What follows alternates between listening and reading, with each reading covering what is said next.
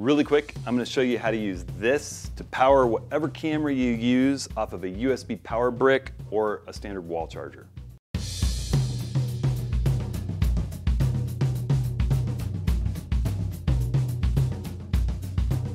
Well, hey everybody, it's Hudson, and I want to respond really quickly to a question that I get a lot via email and my ATS video comments and in my Tuesday 10 a.m.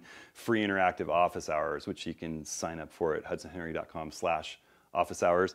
I'm putting a link to those office hours and everything I talk about in this video in the video description. If you just click the title, you'll see all those links.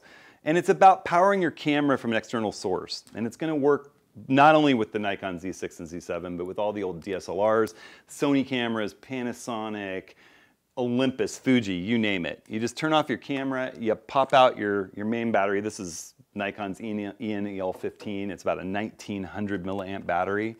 Put in a dummy battery. Every camera I've used it with, from the D750 to the 850 to the Zs to the Sony A6500, have a little rubberized pop-out door that lets you close your battery door while a cord's coming out of the camera body.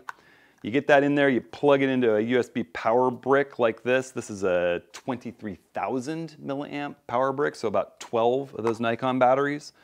Drop it in your stone bag, flip your camera on, shoot long exposure, night work, time-lapse video to your heart's content. You can also plug that USB port into a wall charger and an extension cord and go unlimited. So it's a great tool. When you need to switch battery types, you just buy a new dummy battery. Not that expensive. I'm putting Amazon links in because they have them in stock. B&H is out, plus it's 10 bucks cheaper on Amazon.